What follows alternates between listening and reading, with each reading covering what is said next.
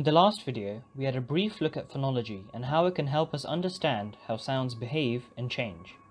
We also used our knowledge to infer a common origin to the various question words found in English, Hindi, French, and Greek.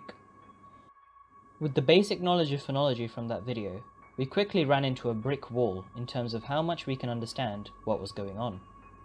In this video, we're going to dive a little deeper into phonology, understand a few more speech sounds, and finally, take a look at how sounds can change over time. Don't worry, I am here to help. But first, let's look at a quick problem. Here are the words for foot and three in English, Spanish, Hindi, and Greek. In both sets, you get nearly the exact same consonants in Spanish, Hindi, and Greek, but something different in English. This happens the exact same way for the words father and tooth. Why is English so different from the others? By the end of this video, you'll have a better understanding of what is going on. So far, we know about these 9 sounds. If you want a quick recap, take a look at the introduction to linguistics on this channel. Time to introduce some terminology. The p, b, and are all bilabial, since their point of articulation is the two lips. Bilabial. The t, d, and are alveolar, because their point of articulation is where the tongue touches the alveolar ridge.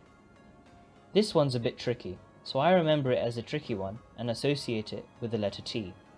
The k, g, and are velar, as they are produced when the tongue touches the velum. Don't confuse this with alveolar, they are quite different. So you have bilabial, alveolar, and velar. These can be difficult to remember at the start, so I will color code it to make it easier, but you'll get the hang of it over time. But in between bilabial, alveolar, and velar, there are even more points of articulation. Let's have a look at them, using fricatives as examples.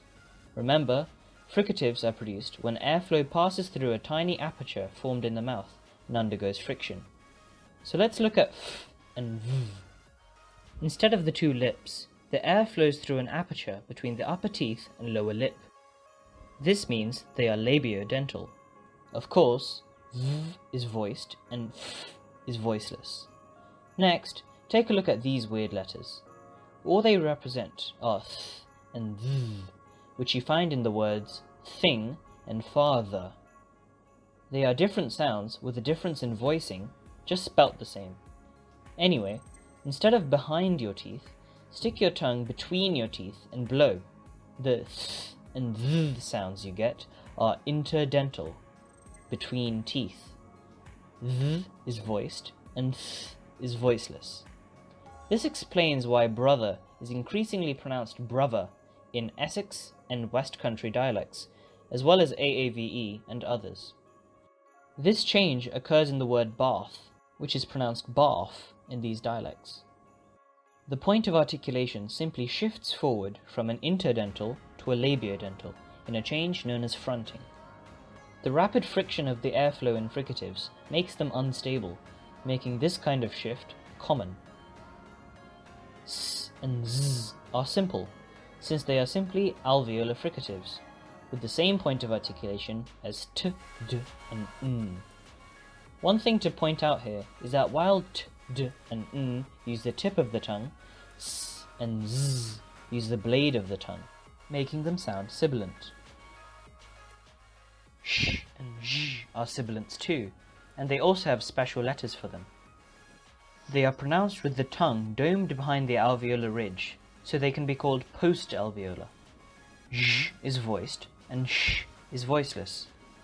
Sibilants are much more high-pitched and loud than other fricatives, since the blade of the tongue constricts the airflow more for longer and causes more friction, whether that be on the alveolar ridge or behind it. Let's look at now. I represent with an X symbol because it has no letter of its own, since it's only found dialectally instead of standard k, as in Scouse buch, or in loanwords represented by the letters CH, which means something different in other contexts. It is a simple velar fricative, just like k, g, and English used to have a native velar fricative, which we'll look at later. It is always found unvoiced in English, but a voiced version would sound like this. Last but not least, we have h, which is quite a special type of fricative.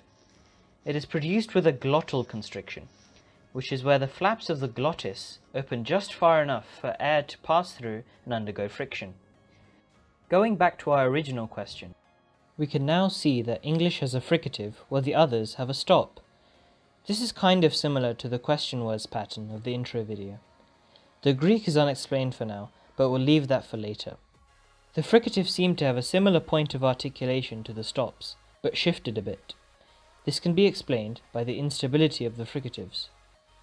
Remember when we talked about common origin?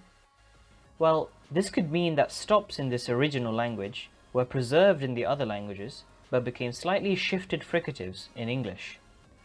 An ancestral fricative is much less likely, since stops are more stable than fricatives. The explosive release of a stop has a high chance of developing into a fricative sound, eventually overtaking the stop part too.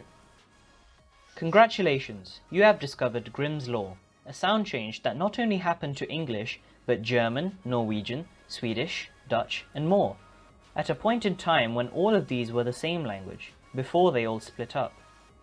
We call these languages Germanic languages, which we will cover in a later video. This is why English, German, and Norwegian have fricatives instead of the stops that we saw in the other languages. The shifted fricatives were probably unshifted at an intermediate stage, which we can see clearly with the velars. We get a glimpse of the unshifted velar fricative before it turned to a glottal fricative in the spelling of English light, which is cognate with Greek liavkos, which has a K. The GH spelling comes from a time when it was actually pronounced as a velar fricative. That pronunciation is still alive today in German Licht, which means the same thing. That's about as much as we can do without diving into language history, which is always a bit dangerous. We'll need a bit more knowledge to explore further, so if you enjoyed this video and would like to learn more, like, subscribe, and keep yourself updated on when the next linguistics video is coming out. I hope you got some insight into the history of language and became intrigued about the way speech sounds can evolve. Thanks for watching this video, and don't forget to keep learning.